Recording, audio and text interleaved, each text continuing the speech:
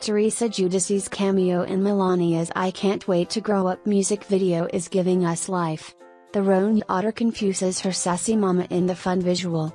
We've followed Milania Giudice in her pop music journey this season on the Real Housewives of New Jersey, and now we're finally seeing the fruits of her labor. You can check out the full I Can't Wait to Grow Up music video above, and we defy you not to love Teresa Giudice's cameo in the clip. The video follows Milania and her tech-savvy BFFs as they text instead of chat at a slumber party. It's something that Mama Teresa can't believe is happening before her very eyes. "Are you guys kidding me?" she asks. "This is what you guys do for slumber parties. Why even hang out? They should just be at their own houses."